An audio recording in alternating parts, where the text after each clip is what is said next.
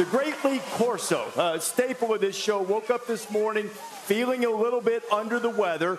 So we went and made sure he had him checked out. Feeling much better now. We're happy to report it. And also happy to say that at one point he told the doctors, yeah, I feel this way because I said Clemson was overrated. Yeah. So LC, he's feeling a little better now, right? Yeah, I actually just hung up the phone with him, and Lee, we're thinking about you and love you, buddy. And that's exactly what he said. He said, I just told the doctor what you just said. He's like, man, I'm never talking bad about Clemson. He's in his typical Lee Corso sense of humor this morning. Yeah, 100%. We're going to miss him. His spirit is with us, though. Yeah. But, he doesn't back down from his statements. You know what I mean? He'd love to be here and take on this crowd. Exactly.